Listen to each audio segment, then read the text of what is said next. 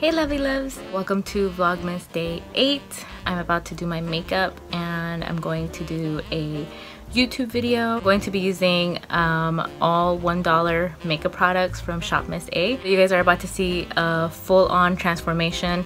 I'm also going to try to put on my extensions for the first time. So this is the before. See you guys in a little bit for the after.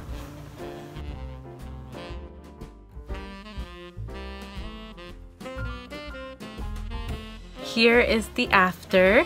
I just finished doing my makeup and I finished doing the video. I'm wearing my extensions as you guys can see, but I didn't really clip them in like super well because I was in a rush. I'm trying to get all of this done before Leon comes home. He's out at the park with his dad right now, trying to finish this before he gets back. I didn't blend them super well just because I'm in a rush, but I think they look pretty good. I do wish they were a little bit thicker or like more pieces just because my hair is like thick and because I have like so many layers in my hair right now, and also like it's such a blunt cut that you can see it like right here. My hair is down here, right there, and then the extensions go down to like under my boobs, so I have to work on definitely blending them better, but so far so good. I forgot what it feels like to have like extensions in your hair, like feeling all the bumps and all the clips and stuff.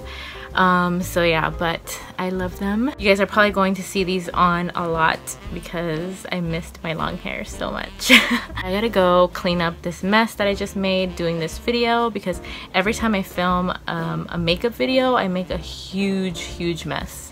So I gotta clean up really quickly and then I'm probably gonna eat. Leon is about to get home in a little bit, so I'm back in mommy mode. I just finished cleaning up my mess, well, most of my mess. Still pretty messy in here, I'm not gonna lie, and I'm not gonna show you guys because it's pretty embarrassing, but I'm going to do like a full clean during the week. That's when I have a little bit extra time. Plus I also have to do laundry and stuff, but I picked up everything, all the makeup and like stuff that I had all over the place, so that when Leon comes home it's not like a bunch of stuff that he can grab.